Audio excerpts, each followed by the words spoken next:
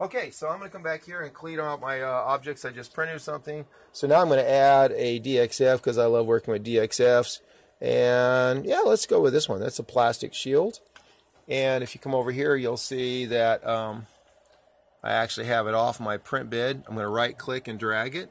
I'm going to set it up at 10 and 10. So it's about 10 millimeters over. I'm going to zoom in. And I will actually be able to do the offsets on this. There's that. You notice it disappears when it hits the grid line on those two corners there. Okay, and now we're going to go ahead and tell this to give me head. Oh, if you don't know which head index it is, just hover over this and it'll pop up and tell you. So the CO2 laser is currently 13. So you set this to 13 because you're going to run the CO2 laser. I don't need a Z up, Z down. I also don't need 100%. I'm actually going to set it down to 30% just to give it a quick look. And the feed rate on this one, let's get a feed rate of 3,500 because I'm just going to go on a piece of paper. Okay. And I'm not running air pump at this moment because I'm just doing paper. If I was doing, actually, I'm going to get some black paper, which I happen to have stored in my black paper storage. And we're going to run this to home now. Well, I've got to slice it.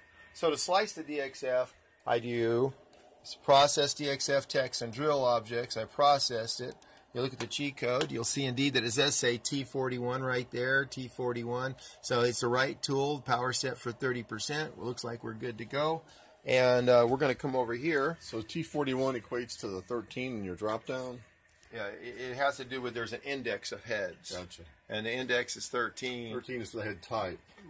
No, it is, we have an array of heads. There are actually 15 available in the standard software. But that has no relation to your position.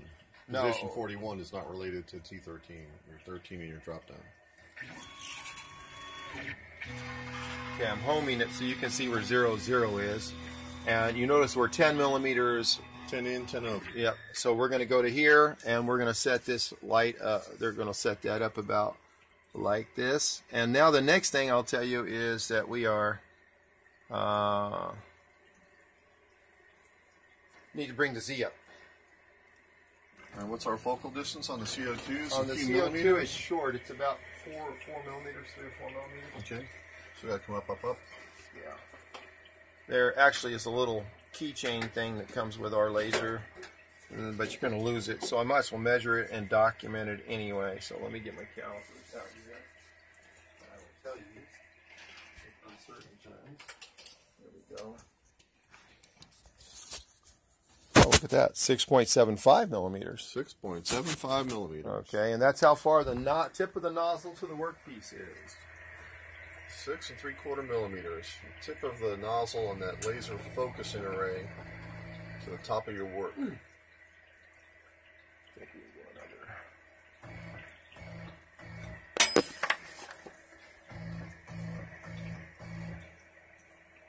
That's pretty good right there. I'm going to hold that in from the side so I can see that. Sure. Going from the right side. Okay. All right, so let's just cut a little quickness out of here. And it's just going to leave a mark, huh? That's pretty hot. Well, of course it's hot. I just finished printing.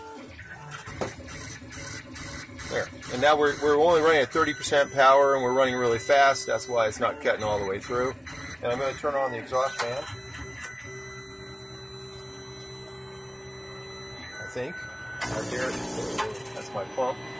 Yeah, you can see the stuff going out of there. Yeah, now you can see it being pulled out. Yep. Job finished. All right, job finished. Wow, how do you like that? Now it tells you when it's actually finished. That's good. All right, so that was just a little test right there. And now we see everything's working in order. But what we want to do is crank up the power and do some cutting of some other materials. So that was 30% power at 3.5 meters a minute, which is roughly 50 millimeters a second, I think. Yeah, a little bit more, 60 millimeters a second. So that's 2.5 inches a second, right, for the feed rate. Now I have I did some stuff yesterday. I was experimenting. I made these pads. It burnt the resist off of a circuit board. This is copper underneath it, and it did these lickety-split. So it just removed the solder mask? Yeah, the solder mask. So now it's exposed where you would put down your surface mount parts. Gotcha. There's a multiple variety of uses that I'm developing easy steps for them to do. Would you put down the solder paste before you loaded your component? I could do that with a syringe, absolutely, but I'm looking to make stencils really, because it's so much. Yeah, it's so much better. Right. I mean, if you only have 4 pads, big deal. But when you get to the fine pitch stuff, you really want to have a silk screen. But I'm very pleased with the definition that this can hit. Okay. That was yesterday. I was playing with it. Okay, here is your secret material. We can't say who or what it is, but I think we should find out. And on this one, we can load a simple shape. Maybe I wonder what shape we want to do. Please don't tell me you're doing Sharky Shark again. No, I'm not going to cut him Sharky Shark. But I don't know. Well, you know what? We'll just cut it with that shape. That shape's a good shape. Yeah.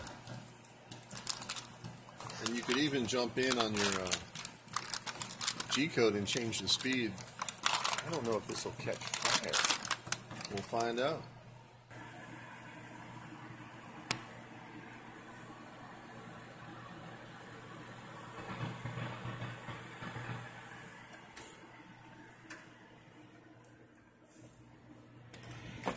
Okay, so I've cut it back to 30%.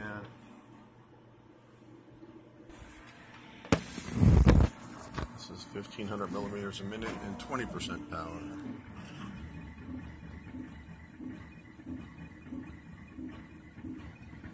Looks like it's not quite. It's cutting through it. It's just not. Not as clean. Yeah, I think your material is just going to fray. That's what it looks like. Job, Gil.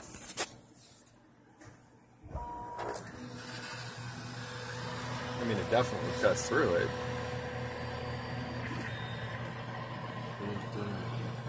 It's fused, still fused.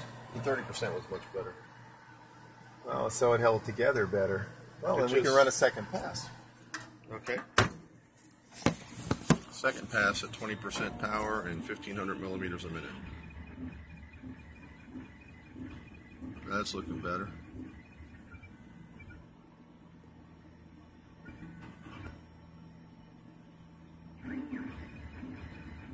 Kill it. Job, Gil.